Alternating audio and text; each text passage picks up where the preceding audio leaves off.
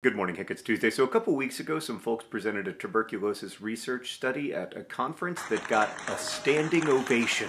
And I think it has implications not only for TB treatment, but also for how we can speed up innovation around treating other diseases, from malaria to cancer. Okay, so to cure tuberculosis, you need to take a cocktail of antibiotics because the bacterium that causes it, Mycobacterium tuberculosis, is notoriously hard to kill. And for people with multidrug-resistant tuberculosis, TB that doesn't respond to the first line of antibiotics, if they're lucky enough to get treated at all, they have to take a regimen that lasts between 18 and 24 months. And that cocktail of drugs includes injectable medications that are so toxic and painful that one TB survivor described them to me as having an injection of lava into your body. Patients could expect to take around 13,000 pills in addition to the injections. All of this, the sheer number of pills, the serious side effects, the 18-month-long treatment, means that many people are unable to finish their treatment and die as a result. And when you add that to the fact that most people with MDR-TB are never even able to access accurate diagnostics or effective treatments, you get the catastrophe that we have now, where only around 10% of people with multidrug-resistant tuberculosis are cured. Now, in the last few years, a much better regimen has emerged that works for many people. It requires only 5 pills per day. It's becoming a more affordable regimen,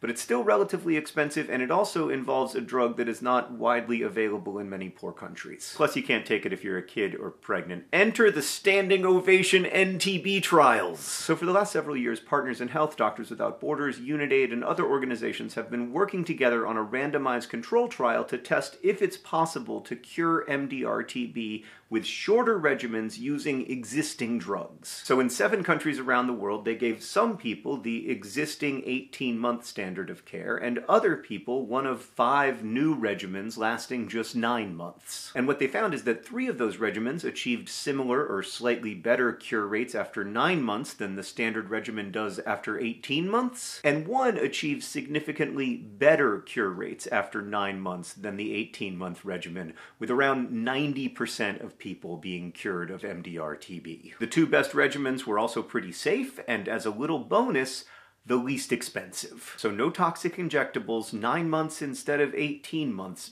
better cure rates for less money. Currently, the 18-month regimen costs about $5,000 per person. The 2 best 9-month endTB regimens cost about $300 per person. And some of that is because Johnson & Johnson is not pursuing secondary patents on bedaquiline, which is in part thanks to you, Nerdfighteria. So we have better, shorter, safer, cheaper cures for multidrug-resistant tuberculosis as a result of this trial. Now, hopefully, the WHO will recommend these new shorter regimens soon, meaning more people surviving MDR-TB and less overall MDR-TB in the world. But also, the WHO should know that if they don't recommend these new regimens quickly, we and other groups of TB activists and survivors will be knocking on their door quite incessantly. What's most interesting to me about the endTB trial is that they weren't trying to prove that some new patentable compound would change everything and make billions of dollars. They were using existing drugs, albeit some that were quite new, in innovative combinations. And that's the kind of trial that drug companies just don't have much incentive to create. We see this in cancer treatment too.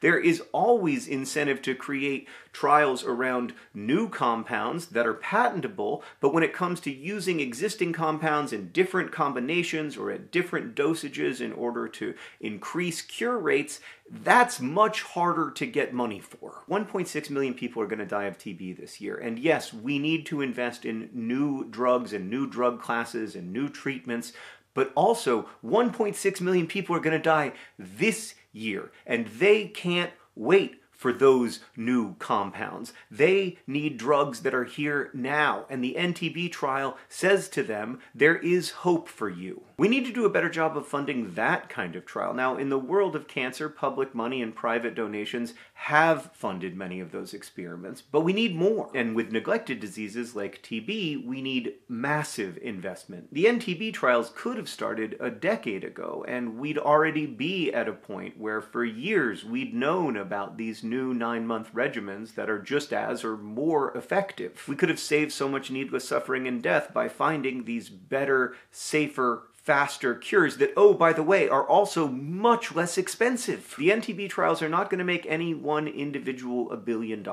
but they are going to make all of humanity less poor and less sick. Hank, I'll see you on Friday.